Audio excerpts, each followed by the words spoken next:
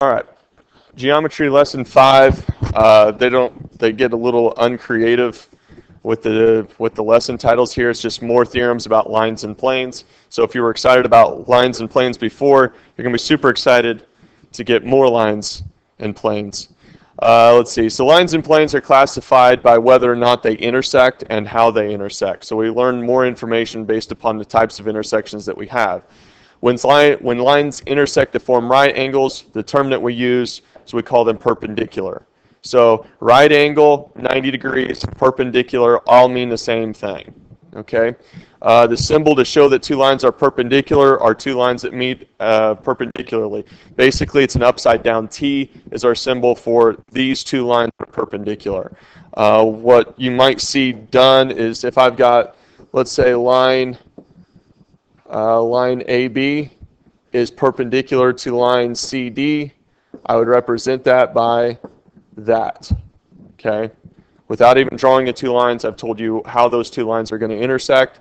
I might actually see that, with something like this. Okay, where this is AB and this is CD. Okay, so I went from the statement to a picture. All right, coplanar lines do not intersect are called parallel lines. So coplanar lines, lines that are on the same plane but do not intersect, are actually parallel lines. The symbol to show that two figures are parallel is what's going to look like, well, just like two parallel lines, straight up and down, kind of like a little highway there. Planes that do not intersect are parallel planes. What we have here, and the reason I've got these little green arrows, are the indicators for showing that two lines are parallel. If I don't have those, I'm not necessarily proven that those two lines are parallel. They look parallel, but without those indicators, without those arrows, I don't have any proof of that. Okay? So if I look at a picture, I can't necessarily assume the same way that just because two lines look like they're perpendicular to each other doesn't mean that they are unless I have some sort of indicator that they are. Okay? Appearances aren't equal to statements. Okay? So my parallel lines here show up with these arrows. Okay? Showing that those two lines have the same slope. Showing that these two lines have the same slope and don't intersect. Okay? That's how we show parallel lines. So WX is parallel to ZY, and line WZ is parallel to line, let's see, do I have that right? XY. Okay? And then we have our perpendicular lines. And the reason that I know that they're perpendicular is because I have an indicator. Okay? And we'll get into later theorems, but if a line is perpendicular to a line and a line is parallel to another line, then the two lines that are parallel are perpendicular to the same line. Okay? Because they have the same slope. All right, if two lines are not in the same plane and they do not intersect, this was part of our homework question whenever we were looking at something there. Let's see, that would have been in, I forget. Yeah, it would have been question 16 on lesson 4. It says any two, any three intersecting lines are coplanar. That's not necessarily the one I'm thinking of, but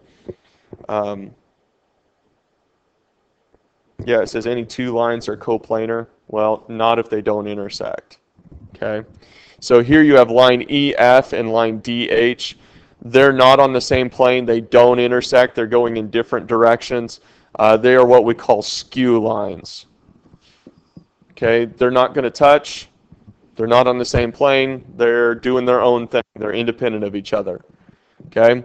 So in the cube, we see this example of skew lines. Can anybody give me an example of two other lines that are skew to each other? Okay, go ahead, Jordan. AB and CG. That's exactly right. Those lines are skew. They're, going totally different directions. They're not going to intersect. They're not going to cross paths, but they're also not parallel. Okay? So if they don't intersect, they're not parallel. They're not in the same plane. They're what we call skew lines. Okay? Now we get into some theorems. All right, if two parallel planes, okay, imagine planes as just simply sheets of paper. Okay, that's, technically speaking, a plane goes forever and ever in 2 dimensions, but to keep it so that you can actually see it, so that you can think about it, imagine planes as a sheet of paper. So if we have 2 parallel planes, for instance, let's get 2 parallel sheets of paper.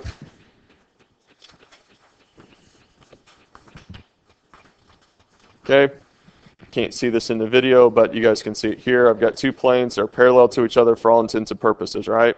Okay, we can see that. Are cut by a 3rd plane, then the lines of intersection are parallel.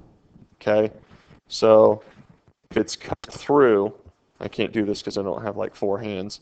Okay, but if this were to cut through it, then all the lines of intersection would be parallel to each other. Okay, and they do a better job. If you look at page, let's see.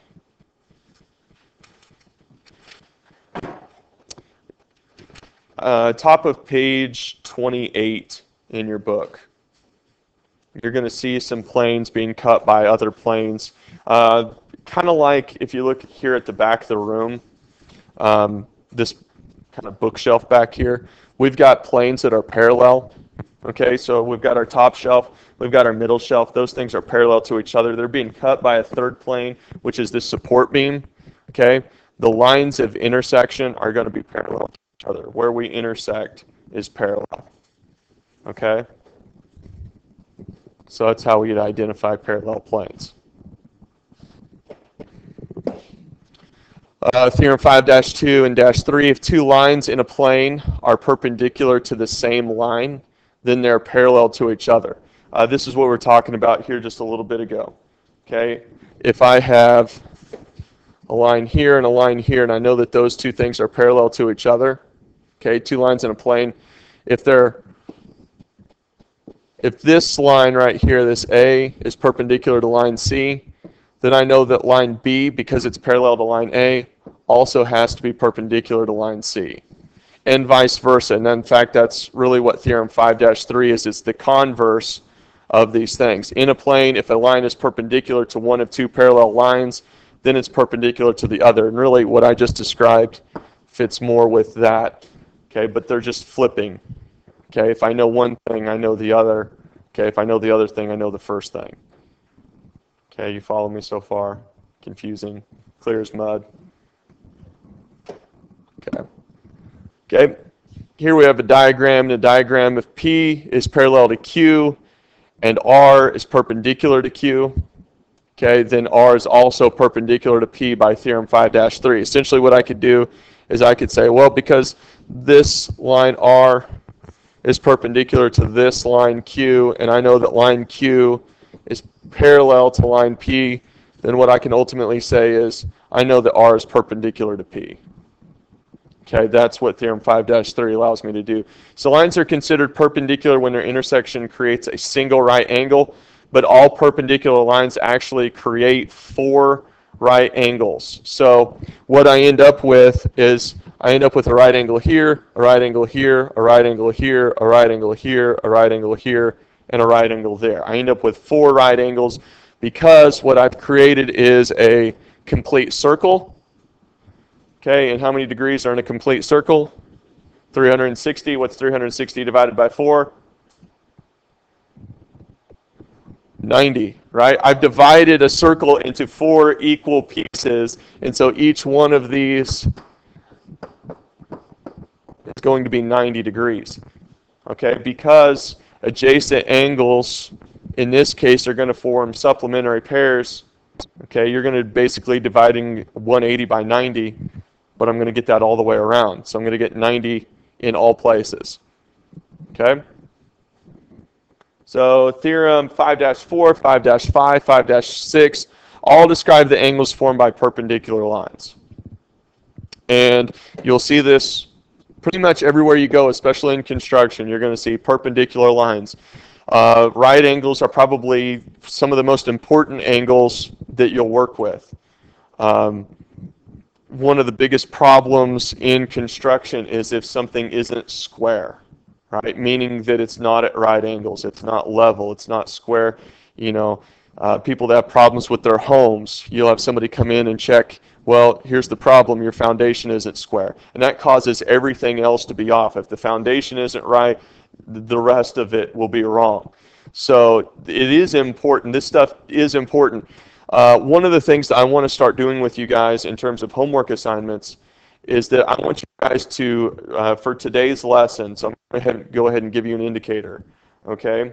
Whatever the assignment is, I want you to do all the questions that are assigned, but I want you to do one extra question for every assignment that we do. I want it to be the last question that you answer.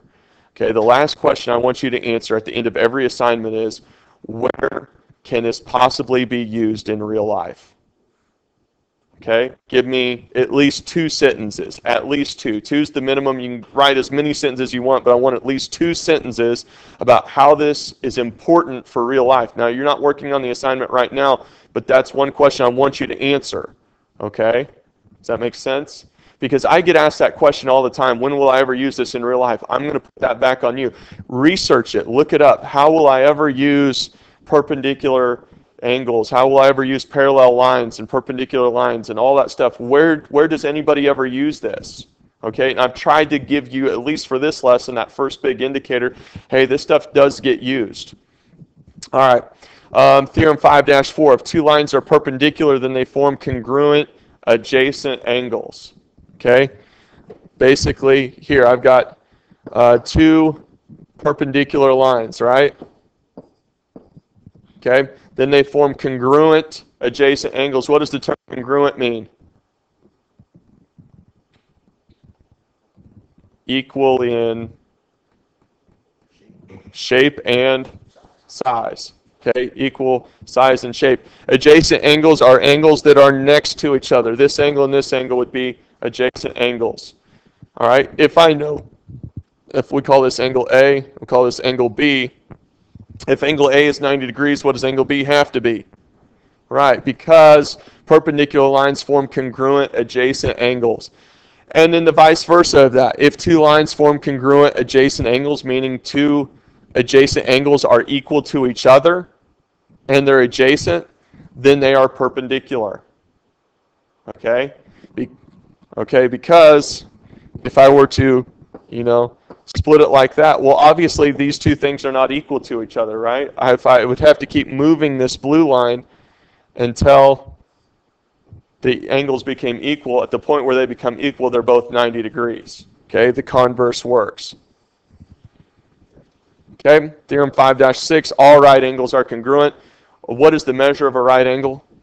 90 degrees. So all 90-degree angles are equal to each other because they're all 90 degrees. Some of these are kind of no-does statements. I don't want you to make some of this stuff harder than it actually has to be. You all right?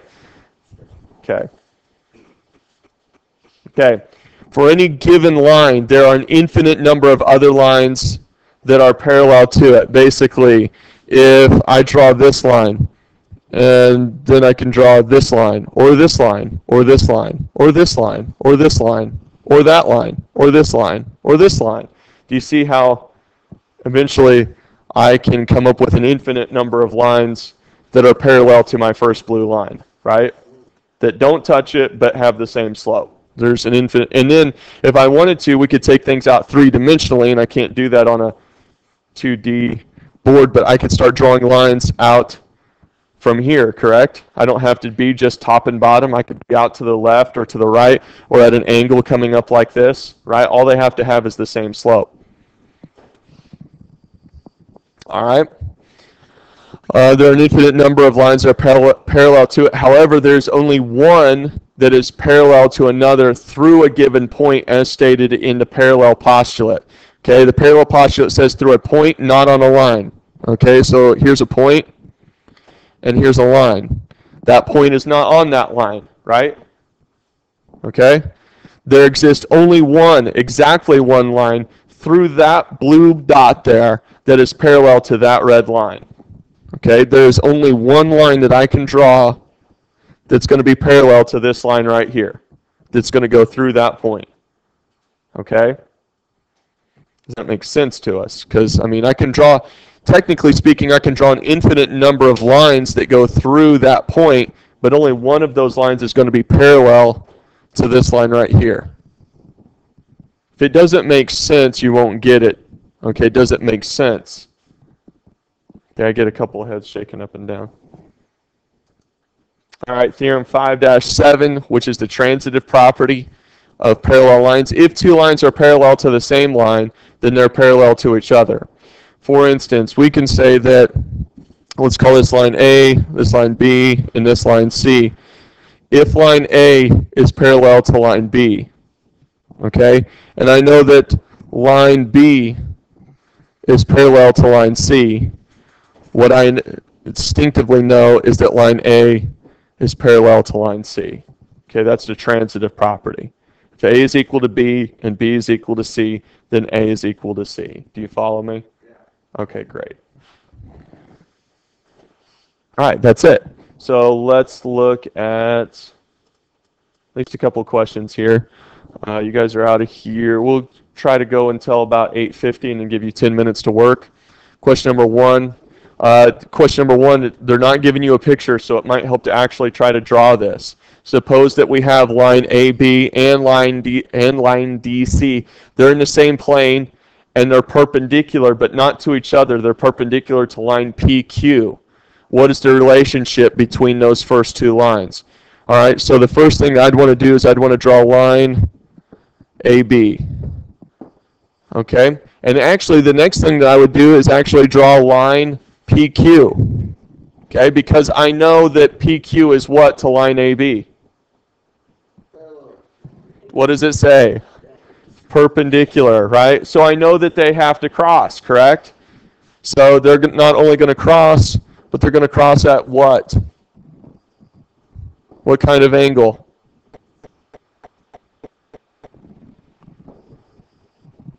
I heard somebody say it. A right angle. So I know this, right? Okay? And I know that line DC lies in the same plane. Okay, so it's in the same plane, and they're both perpendicular to PQ. So let's draw another line perpendicular to PQ. Okay, we got DC. What is the relationship between those two lines right there? What are they to each other? They're parallel to each other. Okay, can you tell me what theorem would tell me that?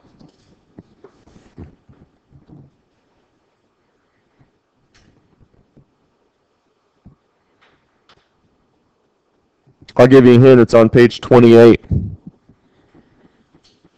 You only have to narrow it down between the 5 theorems that show up on page 28.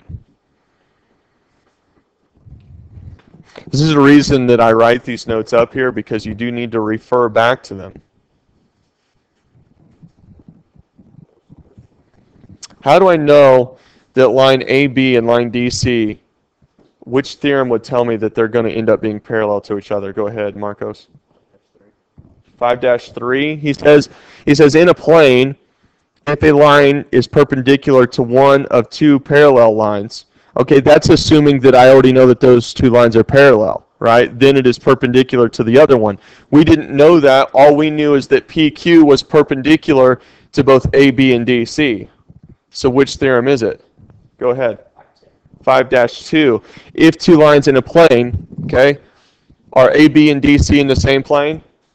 Yeah, because that's what it says. Okay, if two lines in the same plane are perpendicular to the same line, okay, lines A, B, and DC in the same plane are perpendicular to PQ, so they're perpendicular to the same line, then they are parallel to each other. Okay?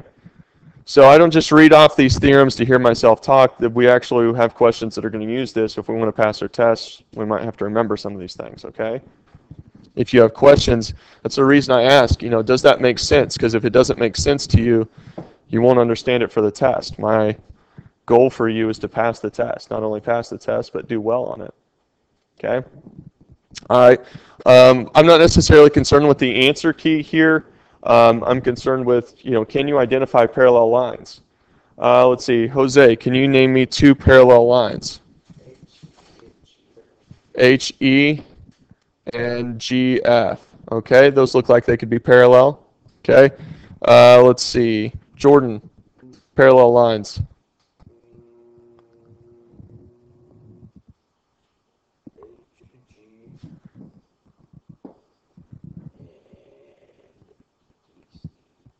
Yeah, very good.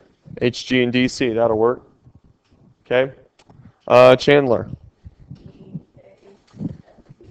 EA and FB.